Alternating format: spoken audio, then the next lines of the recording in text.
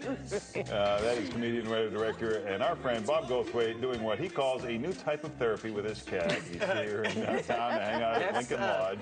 That's my cat, Anderson Cooper. Right, yeah. I have Anderson Cooper and Alice Cooper and Robert Smith. I have a lot of cats. Oh my God, Dad. Oh, I interrupted. Yeah, I'm at the Lincoln Lodge tonight, but the show's sold out. So. But it's about this releasing your new album.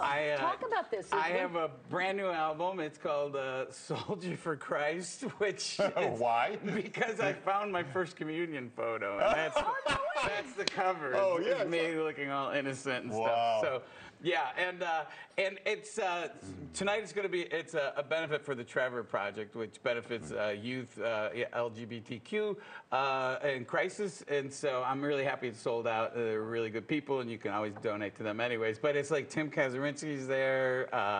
I shouldn't say this, but my best buddy from when I was 6 years old, Tom Kenny, he showed up because I found songs.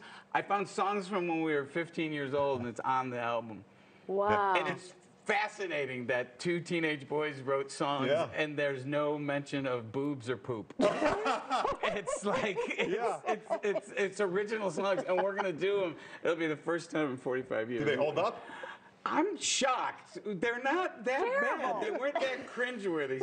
So we're gonna do them live tonight. Yeah. I am astounded that when I'm reading that did you really first get on stage as a stand-up at 15? Yeah, 15 years old. And but I've known Tom Kenny since I was 6. I should say Tom Kenny's the voice of SpongeBob and about a million other cartoons. Okay. That's why I say Tom Kenny, like, but yeah, Tommy and I've, we met when I broke this nun. She was sobbing and in first grade, and Meaning she threw up her hands and couldn't take it anymore. Yeah, she was like, she's like, I can't take him, sister, and left me in his classroom. And at lunch, he came over and he was like, he introduced himself. He thought it was cool that I could make a grown nun cry. Oh no! Now, off the air, we were talking about 3.5 weeks ago. I got a brand new shoulder, and they go, do you want a cadaver shoulder, or do you want an artificial one? And I'm like, I don't want someone else's shoulder. I don't want to be suddenly like, I want to know where my shoulder was January 6th. I wanna, and I'm falling apart. I also, since I saw you last, I got hearing aids now. Oh yeah? Is that from being on stage, do you think, or does that happen with the speakers? I think from screaming my act. I think it's just, I don't know, but I don't want to brag. I got I have Bluetooth hearing aids. Oh, you're fancy. And they say you can answer phone calls. And I go, don't set it up. I don't want that. Yeah. But second night, I'm on stage with the hearing aids, and somehow I answered a phone call. Swear to God. It was my friend Charlie. He's like, hey, man, what are you doing? And I'm like, I don't know, man. What am I doing, man? Where are you? I thought I'd be retired by now, man. Charlie's in my head. It's like Lindsay Wagner and the Bionic Woman. You could listen in on conversations. Yeah, I got the hearing. Oh, you know what I do? The other night I was doing a show, and there's this table that wouldn't shut up, and I just turned off that ear. I really did. I got an app, and I just did the rest of the show. Can't hear you. Yeah. Is this the first? I would like to say this, that I'm in a committed relationship. I know that there's a lot of women going, wow, he can't hear and he can't support his own weight. Hubba. But he's off the table, ladies. Yeah. I don't even want to talk about my ED. Can I just say this? Yeah.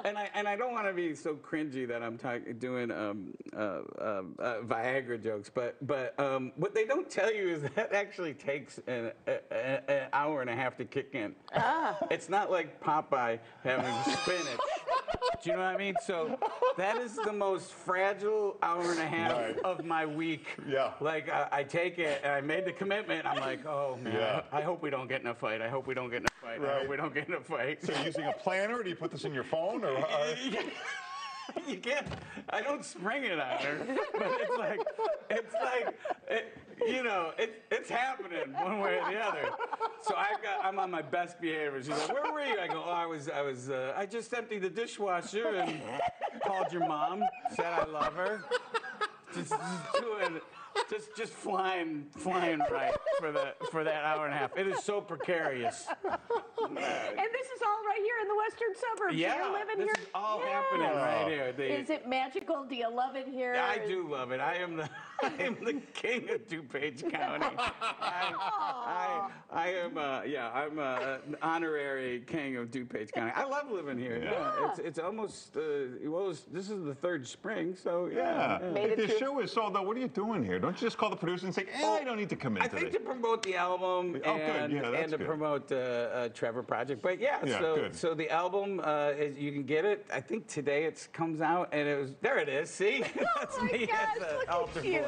I mean that was me First Communion. Aww. And it's put out by Eugene Merman's record label, Pretty Good Friends, and it's a division of Sub Pop. And I'm very excited this album is different than the past comedy albums. I did like a residency at the Lincoln Lodge, and I would go there once a week. And these are all personal stories. Hopefully it's funny, but it's a lot more than just what I do on the road. Yeah, it's so good to see you again. Thanks for having me. Take care. Bobcat's at Lincoln Lodge tonight at 8 o'clock. Sold out. You can't get unless you know somebody, and he's not single. And it's an album release and show and party with special guest Eugene Merman, right? Let's go there. Bad shoulder, ED, and hearing aids. Again, I'm not on the market, ladies. Thanks, Bob.